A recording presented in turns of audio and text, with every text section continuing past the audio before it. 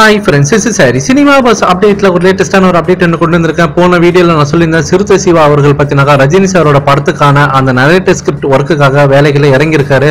So முழுக்க பத்தினாக்கா இந்த படம் ஒரு மிகப்பெரிய மாசான லெவல்ல வரப்போகுது. ஃபுல்லா வந்து வில்லேஜ் சப்ஜெக்ட் மட்டும் இல்லாம சிட்டி சப்ஜெக்ட்டும் கொஞ்சம் கலந்து அடிக்க போறாரு. ஸோ ரஜினி சாரை வேற லெவல்ல காட்ட போறாருன்னு சொல்லியிருந்தோம்.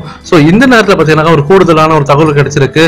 ஸோ அதாவது சிறுத்தை சிவா அவரோட நெருங்கிய வட்டாரத்தில் விசாரிக்கும் போது இந்த படத்தை அவர் முதல்ல கமிட் ஆகும் போது முதல்ல யார் அவருக்கு கால் பண்ணி விஷயம் சொன்னாங்க தெரியுமா? தல அஜித் தான் சொல்லியிருக்காரு.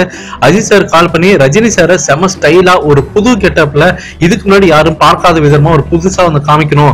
சோ சிறுத்தை சிவானா இப்படிதான் அப்படின்றத நீங்க ஒரு முத்திரை பதிக்கணும். இந்த படத்துல நாம இணைஞ்சு ஒன்னா சேர்ந்து ஒர்க் பண்ண படங்களை விட இந்த படம் பக்கா மாசா வரணும் அப்படின்ற மாதிரி வாழ்த்துக்களும் தெரிவிச்சிருக்காரா அஜித் சார்.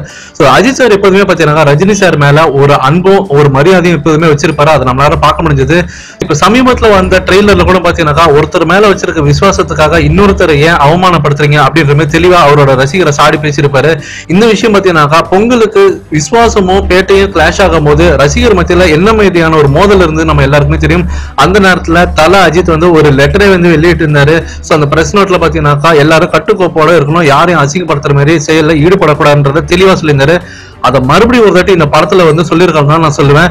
அதே போல இப்ப விஜய் சாரோட பர்த்டே அன்னைக்கு எல்லா ஹாப்பி பர்த்டே ஹேஷ்டாக உருவாக்கி ட்விட்டர்ல ட்ரெண்ட் ஆகி இருக்கும்போது இன்னொரு ஒரு குரூப் பாத்தீங்கன்னாக்கா விஜய் சாருக்கு டெத் டே அப்படின்னு சொல்லிட்டு ஒரு ஹேஷ்டாக் கிரியேட் பண்ணி அதையும் ட்ரெண்ட் ஆக்கி இருந்தாங்க. சோ இந்த நேரத்துல இந்த மாதிரியான சம்பவங்கள்லாம் பார்க்கும் போது ஏன் அதை அஜித் ரசிகர்லாம் தல அஜித் அந்த ஒரு வசனத்தை இவங்களுக்காக தான் சொன்னாங்கன்னு எடுத்துக்கிட்டு தாங்க ஒரு கட்டுக்கோப்போட இருக்கக்கூடாதுன்றதான் எல்லாரோட கேள்வியுமா இருக்குது. சோ ஃபேன்ஸ் நீங்க கீழே கமெண்ட் பண்ணுங்க. எப்போதுமே அஜித் சாருக்கு ரஜினி சார் மேல ஒரு நல்ல ஒரு மரியாதை இருக்கு, அவர் மேல ஒரு அன்பும் இருக்குன்றது நம்ம எல்லாருக்குமே தெரியும். அது யாருக்கும் தெரியலனாலும் கூட அவங்களுக்குள்ள அது ஓடிக்கொண்டுதான் இருக்கும்.